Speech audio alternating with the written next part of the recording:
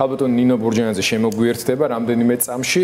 მე უბრალოდ ტელემაყურებელს შევახსენებ იმას, რომ მართალია კონსტიტუციური ცვლილებების პაკეტი მიიღო პარლამენტმა, მაგრამ პარალელურად ახლა უკვე პარლამენტში მიმდინარეობს არანაკლებად მნიშვნელოვანი საარჩევნო კოდექსში ცვლილებების განხილვა, რომლის საკმაოდ დიდი ნაწილი ჩვენი საერთაშორისო პარტნიორების მიერ არის რეკომენდირებული, თუმცა მათ შორის არის ისეთებიც, რომელთა ზედაპირული ფორმალისტური გაგებით თავად ოპოზიციური პოლიტიკური პარტიების აქტიურობის შეზღუდვის კუთხით წინა საარჩევნო კამპანიის დროს და ასევე კრიტიკული მედიის შეზღუდვის კუთხითაც და ამის პრეცედენტები და მაგალითები სწორედ დღეს ჰქონდა პარლამენტში, როდესაც სრულიად მოულოდნელად მთელი რიგი შესწორებებისა შემოიტანეს და პირველი მოსმენით მიიღეს, რომელიც მაუწყებლებზე კიდევ დამატებითი საკონტროლო წნეხის შემოტანას უკავშირდება. ეს შეგვახსენებს იმას, რომ ხელისუფლებას ხელები საერთოდ არ ჩამოუშვია და ის ისეთივე ინტენსიურობით აგრძელებს მზადებას მის ხელთ არსებული ბერკეტების გამოსაყენებლად, რომ არასამართლიან კონკურენციაში მიაღწიოს შედეგს. აქვს თუ არა ასეთი განწყობა ქალბატონ ნინოს, რომელსაც მივესალმები, მადლობა ჩვენ სტუდიაში სტუმრობისთვის. აი, ოპოზიციამ თითქოს რაღაც ამოისუნთქასავით, ასე ჩანს შორიდან ყოველ შემთხვევაში, რომ დაისვენა საკონსტიტუციო ცვლილებების პაკეტი მიიღო, რომ თითქოს ეს არის გარანტია იმის, რომ ჩვენ პოლიტიკურ ცვლილებებს 2020-ში უნდა ველოდოთ. თუ ეს უბრალოდ ჩვენი ზედაპირული შეფასებაა. არა, იცით რა, გარკვეული ერთი პირველი ამოსუნთქვა ბუნებრივია ნამდვილად შედგა, იმიტომ რომ ძალიან მნიშვნელოვანი იყო, რომ საკონსტიტუციო ცვლილებები მესამე მოსმენით გასულიყო, თუმცა გასაგები იყო უკვე პირველი მოსმენის შემდეგ, რომ მას აღარაფერი აღარ ემუქრებოდა, ან კიდეც რომ დამუქრებოდა, თქვათ მეორე მოსმენაზე ჩაგდება უკვე აღარ იყო ესე საშიში, იმიტომ რომ ორ დღეში შეიძლებოდა ხელახალი კენჭისყრის ჩატარება და ასეთ შემთხვევაში ოპოზიცია მთლიანად კვლავ მიიღებდა მონაწილეობას და ანუ უკვე გადაწყვეტილი იყო ეს საკითხი, მაგრამ მაინც ჯობს, როდესაც დაწყებულ ბრძოლას გარკვეული ლოგიკური წერტილი დაესმება და ეხლა შეიძლება ითქვას, რომ გარკვეული კმაყოფილება უდაოდ ოპოზიციაში არის, იმიტომ რომ დამეთანხმებით ბატონო გიორგი, უპრეცედენტო რა მოხდა საქართველოს ისტორიაში, ისეთი მნიშვნელოვანი კანონპროექტი მივიღეთ, რომ მართლაც ქვეყანას გაუჩნდა იმისი შანსი, რომ ეხლა მრავალპარტიული პარლამენტი შეიძლება უკვე ქვეყანას ყავდეს და საფრთხე უზურპაციის ხელისუფლების და ერთპიროვნული მმართველობის გამოვრიცხოთ, ამავდროულად კიდევ ერთხელ დავწმუნდით, რას ნიშნავს ის, როდესაც მთელი ესე ვთქვათ ოპოზიციური სპექტრი დგას ერთ მხარეს, არის გაერთიანებული მთავარი მიზნის ირგვლივ და მე ვფიქრობ, რომ იმ სკეპტიკოსებს, ვინც გვსაყვედურობდა, ხო, იცით თქვენ ძალიან კარგად ოპოზიციის წარმომადგენლებს, რომ აი რატო დასხედით ერთად განსხვავებულები, აპატიეთ, დაივიწყეთ, ესე ვთქვათ, შეეკარით, უღალატეთ და ასე შემდეგ. აი ამ ადამიანებს, ვინც ამას გულწრფელად კითხულობდა, მე ვფიქრობ, რომ უკვე არგუმენტი მიეცა იმისი, რომ დიახ, თურმე ჩვენ მართლები ვიყავით და პოლიტიკურად სწორი ნაბიჯი გადავდგით, ახლა ვინც ტროლი და ბოტი იყო, იმათთან აზრი არ აქვს, რა თქმა უნდა, ლაპარაკს. დიახ, გამოჩნდა, რომ ჩვენი გადაწყვეტილება, მათ შორის პირადად ჩემი და ჩემი თანაპარტიელების ერთიანი საქართველოს გადაწყვეტილება, რომ ყველანაირი განსხვავება და წყენა და ესე ვთქვათ, სიბრაზე თუნდაც გვერდზე გადაგვედო და მთავარი ამოცანისთვის მიგვეღწია, დიახ, ეს შესრულდა და ამდენად ჩვენ შეგვიძლია ეს ვიზეიმოთ ნამდვილად. მაგრამ რა თქმა უნდა, არ არის ჯერ იმისი დრო, რომ ოპოზიციამ დაისვენოს, რაღაცა მოეშვას, იმიტომ რომ აი ნახეთ რა ხდება, ხო? საარჩევნო კოდექსი გადის, სამწუხაროდ აბსოლუტური უმრავლესობა ოდირის ეუთოს რეკომენდაციებისა გათვალისწინებული არ არის, მათ შორის გიორგი ისეთი უმნიშვნელოვანესი თემა, როგორიც არის, თქვათ, საარჩევნო უბნების გახსნა და ხელახლა გადათვლა, როდესაც პარტიას მიაჩნია, რომ გაყალბებულია ოქმის მე მახსოვს წინა არჩევნებში თქვენ გქონდათ უზარმაზარი პრეტენზიები. 700 უბანზე ვითხოვდით გახსნას და არც ერთი უბანი არ გაიხსნა და დღესაც ხელისუფლება ამას არ თმობს.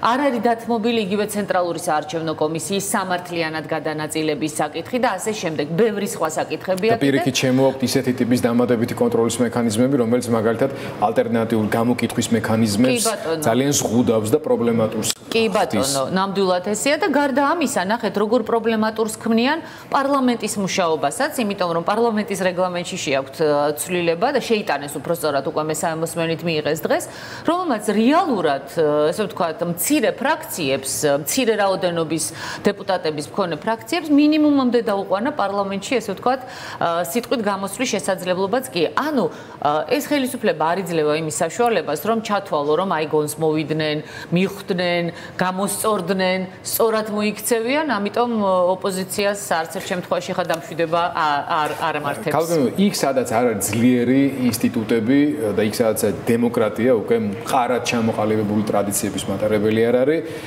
ხელისუფლებას სანამდეც გასდის კი ბატონო. მიაქვს ყველაფერი. ეგრეა. ყველაფერი დამოკიდებულია საზოგადოების, ოპოზიციის, სამოქალაქო საზოგადოების სიძლიერეზე, ოპონირების თანმიმდევრულ და ხანგრძლივ ბრძოლის უნარზე და რესურსზე. აი, ოპოზიციამ ბოლო 1 წლის განმავლობაში შეიძლება ითქვას, განსაკუთრებით 20 ივნისის შემდეგ, როცა ახალგაზრდული ენერგია იგრძნო და დაინახა, რომ ამ ქვეყანაში მარტო პოლიტიკური ელიტის საბრძოლელი არ არის, რაღაცები და ხალხს მართლაც აწუხებს და გამოხატავს, განსაკუთრებით ახალგაზრდა თაობას. აი ეს 1 წელი საერთო კოორდინაციაში, საკმაოდ რთულ პირობებში აღარ დაუბრუნდები რატომ? ოპოზიციამ აჩვენა, რომ შეუძლია ამის კეთება, მაგრამ შეუძლია თუ არა უფრო გრძელვადიან პერიოდში საერთო ღირებულებების, ეროვნულ სახელმწიფოებრივი ინტერესების გარშემო მოქმედ ხელისუფლებასთან, მოქმედ პოლიტიკურ ძალასთან დაპირისპირების მაგალითი აჩვენოს ამ არჩევნებშიც და იმის შემდეგაც. იმიტომ რომ თავარი ცვლილება ხო არ იყო, თავარი იყო რომ ამ ცვლილებების შედეგად ქვეყანაში დაბალანსებული, დემოკრატიული, კონკურენტული ურთიერთშეკავების მექანიზმებზე აგებული სისტემა მივიღოთ. თქვენ, რომელთაც არ გქონდათ აქამდე მაინცა და მაინც კარგი ურთიერთობები დღევანდელი ოპოზიციური სპექტრის უდიდეს ნაწილთან. ხედავთ ამ პერსპექტივას, რომ ეს თქვენ მამომრჩეველმაც დაინახოს და დაიჯეროს და მათ მამომრჩეველმაც. გიორგი, აბსოლუტურად მართალი ბრძანდები, თქვენ ძალიან კარგად ჩამოაყალიბდეთ ამოცანა რა იყო. ხო, ჩვენი თვითმიზანი ხო არ იყო სისტემის შეცვლა.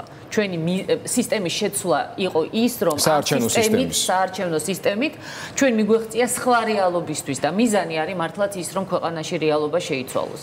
რომ ქვეყანაში იყოს სამართლიანი გარემო, რომ კანონის უზენაესობა იყოს, ყველა თანაბარი იყოს კანონის წინაშე, ეკონომიკური მდგომარეობა გაუმჯობესდეს და ადამიანებმა ელემენტარულად ამოისუნ თქვენ ხა და ნორმალური მთავრობა მოვიდეს. მე ვუსმენდი თქვენი გადაცემის პირველ ნაწილს, ეხა ხო არ შეიძლება მართლა მთავრობამ დღეს ერთი თქვას, ხვალ მეორე. დღეს თქვას, რომ ეს იქნება ასე, ხვალ გააკეთო ზუსტად აბსოლუტურად საწინააღმდეგო და ის რაც ხდება თუნდაც ავიამიმოსვლასთან დაკავშირებით, არა? ჩვენ თავი მოქონდა, რომ პირველი ქვეყანა ვართ ლამის და მთელი მსოფლიო სწავლობდა ჩვენგან კორონავირუსს როგორ ვებრძვით და აღმოჩნდა, რომ ევროკავშირმაც განაცხადა, რომ არ ხსნის ჩვენთან საზღვრებს, მიუხედავად იმისა, რომ ბევრ სახელმწიფოსთან გახსნა, ჩეხეთმაც დაადასტურა დღეს, რომ არ ხსნის საზღვრებს და ჩვენი მთავრობაც არაფერს იმათმა პრინციპში გაგვიხსნეს უბრალოდ საპასუხო ზომები უნდა გადადგმულიყო ქვეყნიდან და ამიტომ ჩაკეტილ მდგომარეობაში. ვერაფერს ვერ აკეთებს, ხო? ეს ახლა ერთი მარტივი მაგალითია, რომელიც თქვათ ეკონომიკას ძალიან სერიოზულად დაარტყამს. რაკიღა თქვენს გადაცემაში იყო ამაზე. მეტი რაღა უნდა დაარტყას, მაგრამ უბრალოდ ვეღარ წამოყენებაში ხელს შეუშლის პირად. ბატონო გიორგი, ახლა ის რაც ამ წუთში არის, ეს არ არის საბოლოო დარტყმები ეკონომიკაზე. თქვენ თვითონ ეს არ არის ჯერ კიდევ ფსკერი და კიდევ უფრო ღრმა კრიზისი შეიძლება შევიდეთ. არა, ნამდვილად არა, იმიტომ რომ სექტემბერ-ოქტომბრის შემდეგ კიდევ უფრო მძიმე იქნება ვითარება და ზამთრისთვის ძალიან რთული იქნება ვითარება, იმიტომ რომ თქვენ იცით ეკონომიკა გარკვეულწილად ინერციით მიდის ხოლმე და უცებ არ ხდება ის რომ გაჩერდა და ჩამოინგრა ყველაფერი, მაგრამ ის რაც გაჩერებას მოყვება, იმის შედეგებს ჩვენ ცოტა ხანში კიდევ დავინახავთ. მაგრამ დაუბრუნდებით თქვენს შეკითხვას, ძალიან მნიშვნელოვანია ხომ იცით ნავსის გატეხვა. ოპოზიციამ ნავსი გატეხა, აი იმ ერთობით, რომელი ერთობად შეკრებილი იყო. ძალიან მნიშვნელოვანი იყო ახალგაზრდების ჩართვა. მე სიმართლე გითხრათ, ცოტა გულგატეხილი ვიყავი, რაღაც ახალგაზრდები ბოლო პერიოდში არ აქტიურობდნენ და წუხდი, რომ რაღაც ხო არ მოდის თაობა, რომელიც ფიქრობს, რომ იცი რა არ ეხება მას ქვეყანაში რა ხდება, მაგრამ საბედნიეროდ აღმოჩნდა, რომ ეს ასე არ არის. ხელისუფლება ყოველთვის ბედავს იმდენს, რამდენსაც მას აბედინებს საზოგადოება. როდესაც საზოგადოება ადეკვატურად მოქმედებს, ახალგაზრდობაც, უფროსი თაობის წარმომადგენლებიც, აი მაშინ ხდება ხელისუფლების გაკონტროლება და ჩვენ ამას უნდა მივახციოთ, რომ ყოველთვის ხელისუფლების კონტროლი მართლა იყოს. ეს არ არის ლიტონის სიტყვები.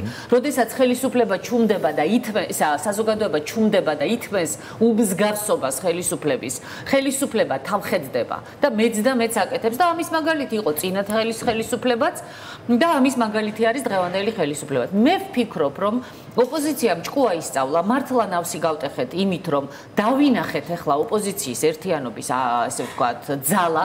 ეს არ ნიშნავს, რა თქმა უნდა, იმას, რომ ჩვენ ყველაფერში ერთმანეთს დავეთანხმებით, ერთნაირად ვიფიქრებთ, ან ერთნაირად ვიმუშავებთ, მაგრამ ვფიქრობ, რომ გვაქვს იმისი უნარი და ეს გამოჩნდა, რომ როდესაც სახელმწიფოებრივი მნიშვნელობის საკითხი იქნება გადასაწყვეტი, ჩვენ შევძლებთ, რომ ერთმანეთს დაველაპარაკოთ ვნახოთ და რაღაცნაირად ერთმანეთის ინტერესებს პატივივცეთ და საკუთარი ინტერესებით რაღაც გარკვეულ ჩარჩოებში მოვაქციოთ. ოპოზიციას უნდა ესმოდეს.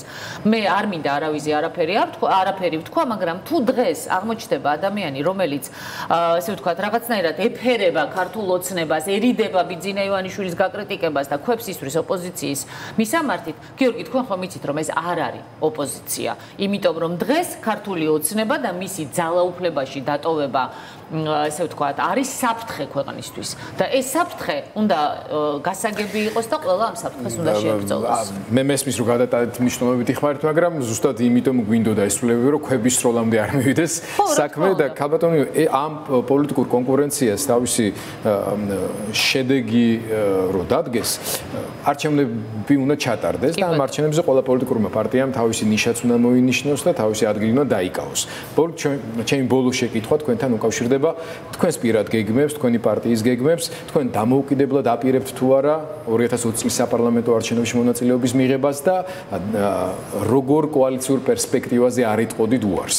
გეტყვით, გიორგი, მადლობა ამ შეკითხვისთვის. ჩვენ ვაპირებთ დამოუკიდებლად მივიღოთ მონაწილეობა ამ არჩევნებში. ერთიანი საქართველო, აგერ თქვენს კამერაზე ვხედავ 3 ნომერს და ჩვენ ვართ 3 ნომერი. ერთიანი საქართველო 3 ნომერი და მე რა თქმა უნდა ვთხოვ არა მარტო ჩვენს ამომრჩევლებს, ვინც მუდმივად ჩვენ მხარს გვიჭერენ, არამედ ძალიან ბევრ სხვა ადამიანს, რომ სწორი ანალიზი გააკეთონ და შეხედონ უბრალოდ პოლიტიკური პარტიების პლატფორმასაც, გამოცდილებასაც, ქცევასაც და აქედან გამომდინარე მიიღონ სწორი გადაწყვეტილება და მე ვფიქრობ, რომ ჩვენ სერიოზულად მოვიპოვებთ, ესე ვთქვათ, მხარდაჭერას ამ არჩევნებში.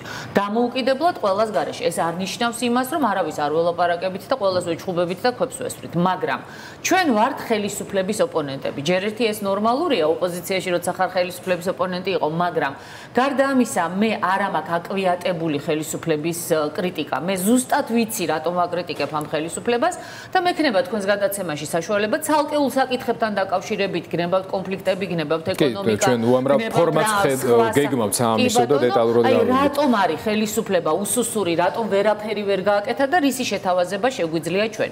ამავდროულად მე ვაპირებ ჩემს თანაგუნდელებთან ერთად, რომ კოორდინირებას მაჟორიტარებთან დაკავშირებით მხარი დაუჭირო იქ, სადაც ჩვენთვის მისაღები კანდიდატურა არის მაჟორიტართან დაკავშირებით. რაც შეეხება კოალიციას, მე შემიძლია ვთქვა, რომ რა თქმა უნდა კოალიციაში არ ვაპირებ ვიყო ქართულ ოცნებასთან, რომელსაც მინიმალურად სამართლიანი არჩევნების შემთხვევაშიც კი საუკეთესო შემთხვევაში კოალიცია დაჭირდება. და მე ვფიქრობ, რომ ყველა ოპოზიციურმა პარტიამ უნდა განაცხადოს, რომ თუ ის ხელისუფლებას ებრძვის, ის არ უნდა იყოს კოალიციაში ქართულ ოცნებასთან. ამავდროულად კოალიციაში ვიყო არც ნაციონალურ მოძრაობასთან, თუ მოხდა ისე, რომ მაინც ნაციონალურმა მოძრაობამ მოიპოვა უმრავლესობა დაუშვა, თუმცა მე ამას ასე არ ვხედავ. უმრავლესობას ვეცეთ ვერ მოიპოვეს. მაგრამ აი პირობითად ვამბობ რა, რომ ვინმე მართვას ახლა მე დარწმუნებული ვარ, ხვალ გამოვარდებიან ოცნებიდან და იტყვიან, რომ აი ბურჯანაძემ თქვა, რომ ოცნებასთან არ მინდა კოალიციაში და ესე იგი ნაციონალებთან შედის, არა ბატონო, არც ნაციონალებთან არ ვაპირებ. ჯერ ერთი რა თქმა უნდა კარგი იქნება თუ ჩვენი ამომრჩეველი მე მომცემს იმდენ ხმას, რომ შევძლო მთავრობის დაკომპლექტება, მაგრამ ერთპიროვნულად რეალისტურად რო ვთქვათ, რომ აი თქვენს ხმებზე იყოს დამოკიდებული კოალიციის ფორმირება. გიორგი, და ალტერნატივა არის აქეთ ქართული ოცნება, მაგრამ აქეთ სხვადასხვა ოპოზიციური ძალები, რომელთა შორისაც იქნება ნაციონალური მოძრაობა. კარგად ბრძანეთ თქვენ ახლა ძალიან სწორად, როგორც გამოცდილმა პოლიტიკოსმა და ჟურნალისტმა. დიახ, თუ აქეთ გამოცდილება არსად არ არის გიორგი. კი ბატონო, პოლიტიკოსი ყოფილი ხართ, მაგრამ გამოცდილება გაქვთ პოლიტიკოსის. აქეთ თუ იქნება ოპოზიციური პარტიები და მათ შორის ნაციონალური მოძრაობაც აი ამ ცს უსვამ ხაზს. მაშინ შეიძლება ვიფიქროთ იმაზე, რომ საერთო ოპოზიციური კოალიცია შეიქმნეს, მაგრამ თუ იქნება ნაციონალური მოძრაობა და მას დაჭირდება ან მათი დომინანტობით გაერთიანებაში არ მიიღებს მათი უმეტესობა თუ იქნება და დაჭირდება ჩემი ხმა კოალიციის შესაქმნელად, მაშინ რა თქმა უნდა ნაციონალური მოძრაობა ჩემს ვერ მიიღებს. დიდი მადლობა კიდევ ერთხელ მობრძანებისთვის, დაგემშვიდობებით.